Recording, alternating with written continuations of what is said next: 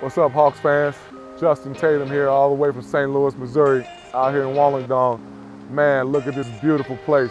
Excited about what's going on next season, and I'm here.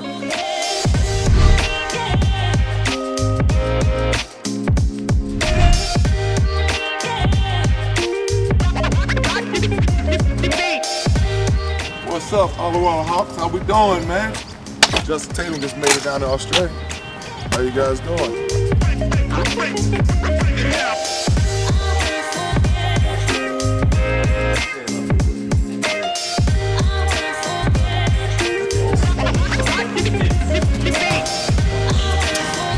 Let me get a layup. How about that? Justin Tatum is a father of three, first of all. I've been a high school coach for the last 16 years. I won multiple state championships. I'm the son of Rosemary Johnson, the son of James Tatum. Very simple guy. You know, I've worked hard. I've found a way unintentionally bring positivity to my name because my son's now successfully in the NBA. But me, I'm just a humble guy. You know what I mean? I'm blessed to be out here to have this opportunity to have, sit in front of the Hawks fans and have this interview. So I'm just a normal human being that's just under a lot of positive attention. Yeah, you know, Kyrie Irving don't play for the Celtics no more, right? Oh, right. That's where he started from. All right, that's where he started from. What's your name?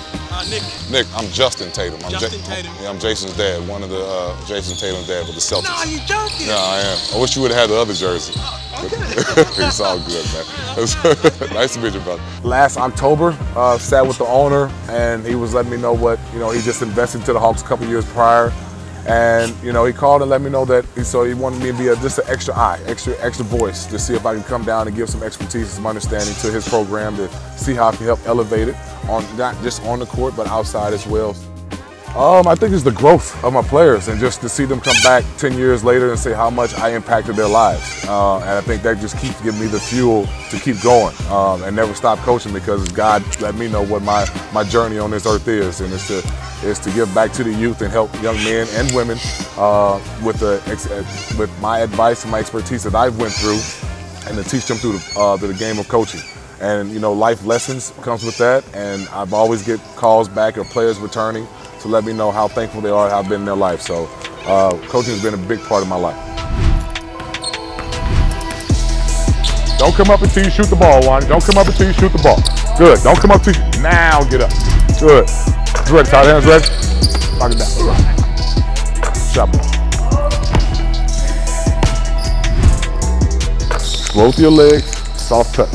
All you guys worrying about the wind right now, and you're pushing, shooting hard with your arms. Push, jump as high as you can, shoot soft. Come on, make shots, fellas, make shots. Make shots, step to it. Good. Jump as high as you can.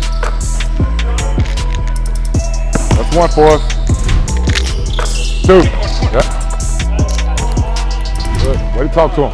Way to talk to him. The view over here with all these boats and all this beautiful salt water and seagulls. This is, I'm not in St. Louis anymore. This is a great spot. This is a great view.